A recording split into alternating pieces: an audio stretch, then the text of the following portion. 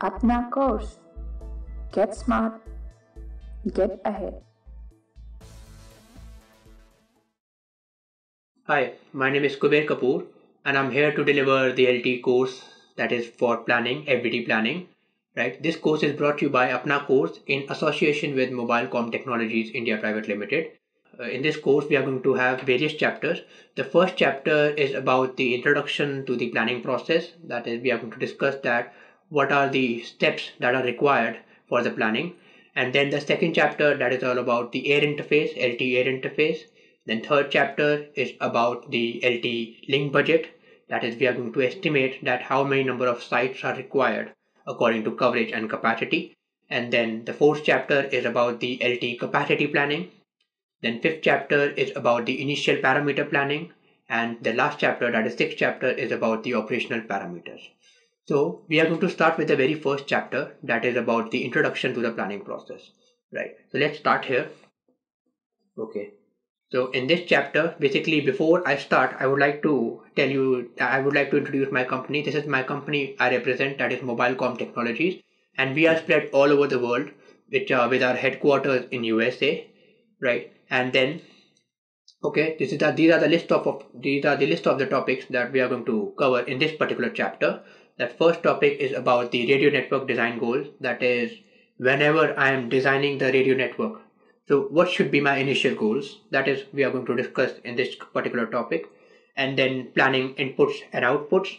In planning inputs and output, that is, what are the inputs required when we are doing the dimensioning.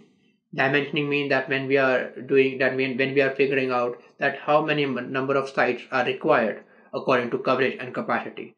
So for that, we required various inputs. So what are those inputs that we are going to study? And according to that applied inputs, what are the outputs we get?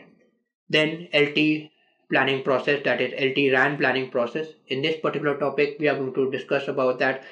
The planning process consists of various steps, right? Mainly it consists of the initial step, then detailed step, and then optimization. So we are going to discuss that what is involved in each of the steps.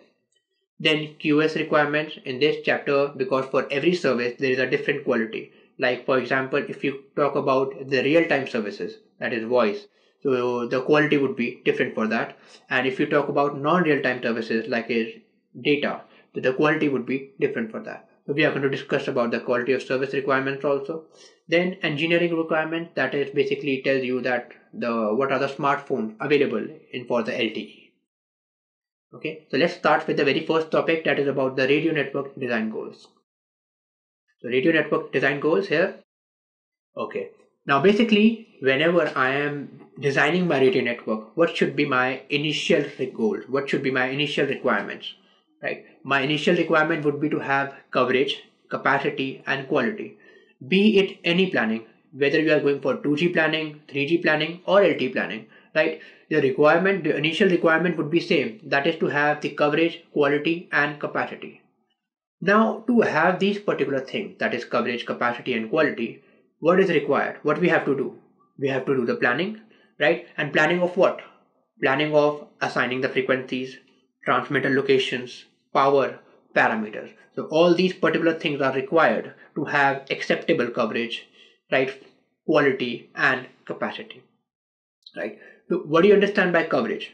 Coverage is basically the signal strength, right? And on the other hand, capacity is basically the required number of users. So depending on the required number of users, we design coverage and capacity, right? So first goal is to ensure the coverage, that is acceptable coverage, quality and capacity. Then another goal is to manage the intercell interference, because in LTE we are going to use frequency reuse 1. That means we are going to deploy same frequency in across all the cells, right? So this is going to create interference, especially at the cell edge, right? So this kind of interference is called as intercell interference, right? So there are various things in which we can reduce the intercell interference. Like for example, by down tilting of the antennas between the two or more cells, right? So in this way we can reduce the overlap region between the two particular cells or two or more cells. Then we can increase or decrease the height of the antennas, In this way also we can reduce the intercell interference, and then there are several methods to reduce the intercell interference. That is, one of the method is called as ICIC, that is intercell interference coordination. So this intercell interference coordination basically restricts the inode B to schedule those number of PRBs which are highly interfered, right? So this could also help in reducing the intercell interference. But nevertheless, the interference cannot be removed, but yes, by using these particular ways, we can reduce the interference. Then the last step is to manage the customer complaints. That is, whatever the customer complaints we are getting, we have to manage that. So according to have all this, if we do all this particular thing in a particular manner, we can have cost-effective radio frequency network design. Right. So this is about the radio network design goals. Apna course. Get smart. Get ahead.